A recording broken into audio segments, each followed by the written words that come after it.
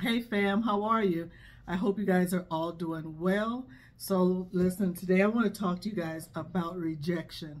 And if you have dealt with it in your past or if you're dealing with it right now, I just want to give, a perspective, my perspective on possibly why it is happening and hopefully give you some encouragement on where you're going. So, I've dealt with a good bit of rejection in my life, whether it was from my family, from friends, from work, in dating, like you name it. I have dealt with rejection, right?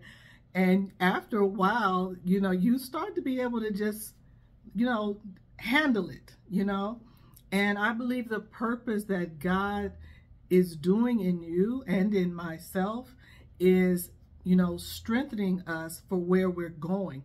You can't go into whatever God is leading you into and you just completely fall apart the first time someone tells you no, or the first time, a door gets closed on you. You have to, you got to be bold and stand up to that situation and say, you're going to hear me. I'm not done talking yet. And so just know that, your rejection today is going to be, what is going to be needed for where God is sending you. And we don't always know, like, where is this going or why is this happening? But trust me, at some point, you're going to look back over your life and see exactly why this has worked out for you. And so I want to read from 1 Corinthians 12. Want to do 1 Corinthians 12, 18. Let's see. 18 through 20. But in fact, God has placed the parts. Wait a minute. 12 verses 18. Did I read that right? Yes. So 18. Sorry, you guys. But in fact, God has placed the parts in the body, every one of them, just as He wanted them to be. If they were all one part, where would the body be? As it is, there are many parts, but one body. 21, I'm going to take it down a little further. The eye cannot say to the hand, I don't need you. And the head cannot say to the feet, I don't need you. On the contrary, those parts of the body that seem to be weaker are indispensable. And the parts that we think are less honorable, we treat with special honor. And the parts that are unpresentable are treated with special modesty. While our presentable parts need no special treatment, but God has put the body together, giving greater honor to the parts that lacked it, so that there should be no division in the body, but that its parts should have equal concern for each other. If one part suffers, every part suffers with it. If one part is honored, every part rejoices with it. And so, when I read that, it makes me think about rejection, because there are parts of the body that you may not even put a whole lot of thought into, like your pinky toe. You don't probably put a lot of thought into it until that pinky toe hurts, right? But your right hand, if you're right-handed, you probably put a lot of, emphasis and honor to it, and you probably care for it more because it is needed more than the pinky toe. But when I think about rejection, it hurts when it's being done to you. But then later you find yourself utilizing that skill set, because now when you're faced with opposition, you're able to handle it without a whole lot of emotional baggage with it, a lot of turmoil in your mind with it, because God has strengthened you in this area. And now you can almost look at that rejection like, okay, well, that door closed. Let me go knock on this door. And you sleep well at night. You know, it just kind of rolls off of you. And if somebody tells you no, you're like, okay, but why?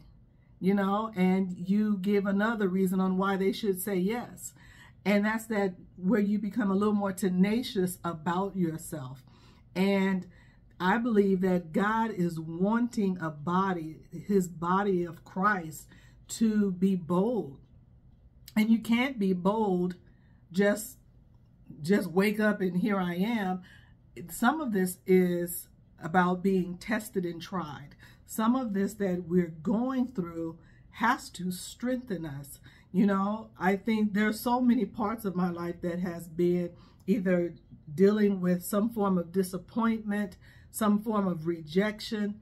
But when I tell you, it has worked to my benefit so that it has given me an opportunity to grow beyond what I even knew I could do. And you won't know the greater sides of who God has created you to be until he pushes you.